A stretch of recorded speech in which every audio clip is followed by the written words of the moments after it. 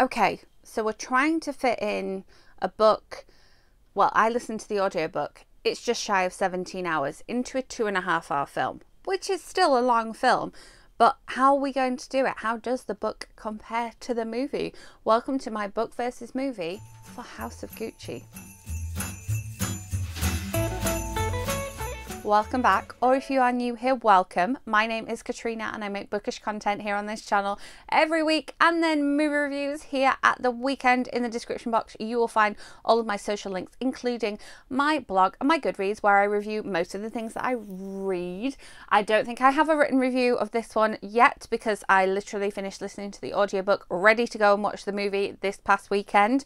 I will leave a playlist of my book versus movie videos linked up above in case you have missed any of them. They are probably one of my favourite kinds of video to make, and as always, I completely understand that when an author signs over the rights to their work, they sign over everything, and the movie houses or the TV studios can do whatever they want with it. I understand that characters, places, whole plots might completely change, but I love looking at the similarities and differences between a book and a movie and bringing them to you here. So, House of Gucci.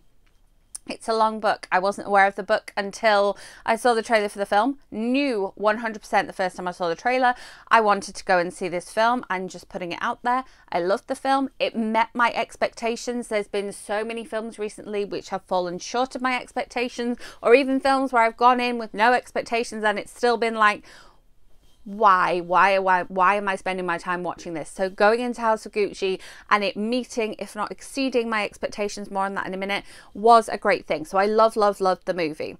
The book itself, like I say, it's a just shy of 17-hour audiobook. I did a road trip that was like 3.5 hours. I spent all day sorting out some of my boxes that came from America and putting them into storage. I spent all day doing that, listening to the book. I then had the journey going back in the other direction, and I still hadn't finished the book. That's how long the book was. And the book is non-fiction and the movie is a biopic, so there really are poles apart. It's very hard to compare these books and movies. Obviously, we have the fact that the book is non-fiction, so it's just a narrator reading you facts, and it's just been edited and placed in a certain order. It's semi-chronological.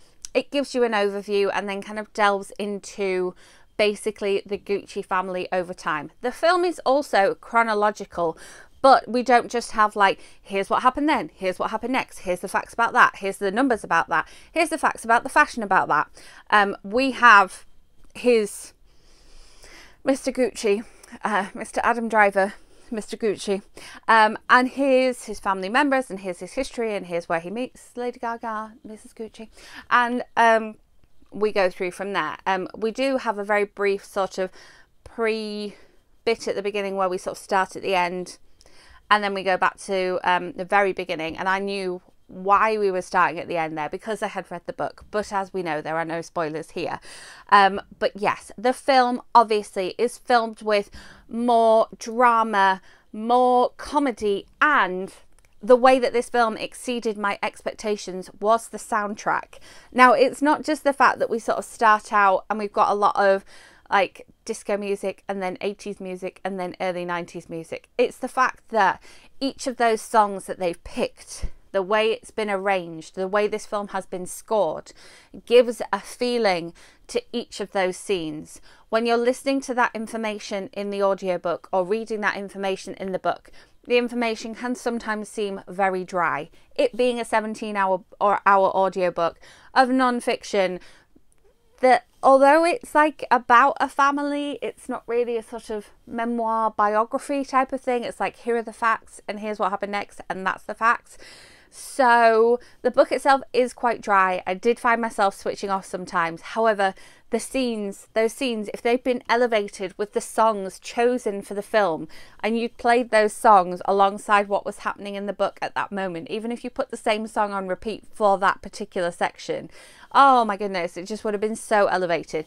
And that's where the film exceeded my expectations. I had high expectations of the film because of the casting, because of the drama, because of the story, because you see those highlights in the trailer. However, then you put that soundtrack in there and it's like, whew, this is just like gone next level.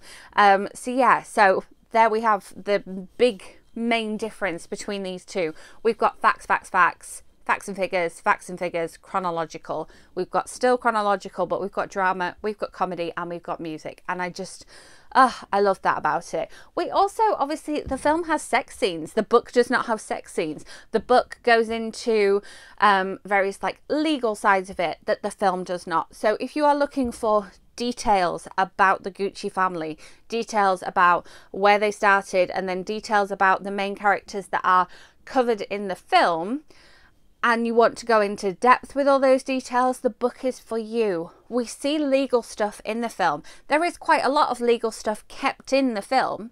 However, if you want to go into like what happened with the lawyers, what happened with the trial, what happened when, you know, somebody was in prison, that's a very small spoiler, but it's facts. It happened. It was in the news, so not really a spoiler. Then yes, the book is for you. If you want those extra details, the book is for you. If you want to see the cows in the fields in, I think, Tuscany, and, you know, see the dust and sort of almost like smell the crops around the cows for the leather, and, you know, see it coming to life, there you have the film. But if you want to read about the facts and figures and the location and why that location and the ins and outs of the leather and why Aldo was so passionate about that, you have the book. So they are just basically two very different things. One of the things that the film handles in a really clever way is that some of those facts and figures about the historical side of the Gucci empire are dropped in little moments of conversation as well in the film. So you have the main scene, say for example them going to visit these cows and Aldo telling them about these cows, but then you have like little facts and figures that are dropped in there just in process of conversation. Perhaps Adam Driver and Lady Gaga are having a conversation in a car, and he'll talk about the red and green, or he'll talk about the stores, you know. Adam Driver will be having a conversation with Anna Wintour, and she'll talk about the stores and how, you know, I thought it was an exclusive brand, why can I buy this in every single store? Whereas the book will go in for 2 hours about the fact that it became sort of devalued and there were too many stores, and it was selling in department stores and it was selling in discount stores.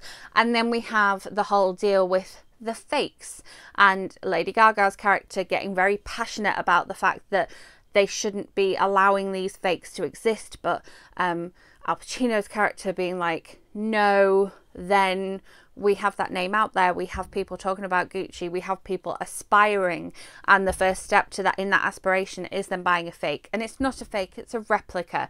But in the book we have the ins and outs of the financial pros and cons of that, and this sort of image pros and cons in that, and exactly how various members of the family differed in their opinion on the fakes. It's not just one scene or two scenes or a scene in a conversation. So it just goes into greater depth. But I think that the film has handled the facts in a really good way, and that it's taken it and run with it and thrown in drama, thrown in comedy, and thrown in that wonderful soundtrack. And as I say, yes, we have sex scenes, we have Adam Driver, we have Al Pacino, we have Lady Gaga. You know, they do wonderful things on the screen. I will say, in the end credits, it's like a Ridley Scott film, a film from Ridley Scott, written by Ridley Scott, this Ridley Scott. And then even before the cast list rolls, a film by Ridley Scott. It's like, do you think that Ridley Scott might have had something to do with this? It was very, remember that this is my film. Remember my name here. Remember Ridley Scott. So I thought that was very interesting. But yeah, 2.5 hour film. Did not feel like a 2.5 hour film. I did not leave the cinema during that 2.5 hours. And you know that that is a big deal for me.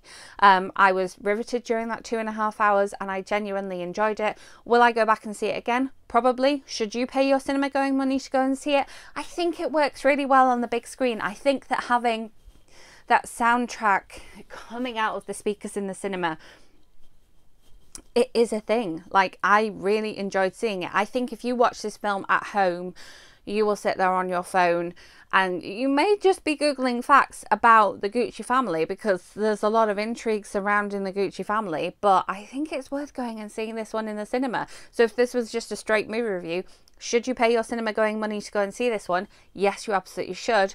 Which is better, the book or the movie? I enjoyed the movie more personally because I like the drama, the comedy and the music. But if you are just wanting straight facts about the Gucci family, you need the book because it's going to give you those in-depth facts, figures, dates, names, places.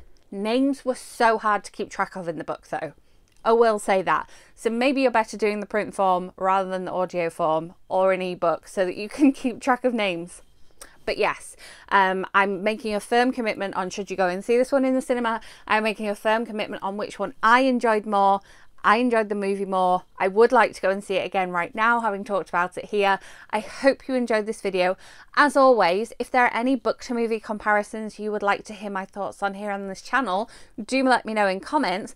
I have a Boy Called Christmas book versus movie coming up for you very soon, so make sure you are subscribed. And my weekly vlogs are going to be going up every week here in December, as well as my movie reviews at the weekend and bookish content like this. So hit that notification bell so you don't miss out on them. If you enjoyed this video, give it a thumbs up and I will see you with my next video very soon. Thanks for watching.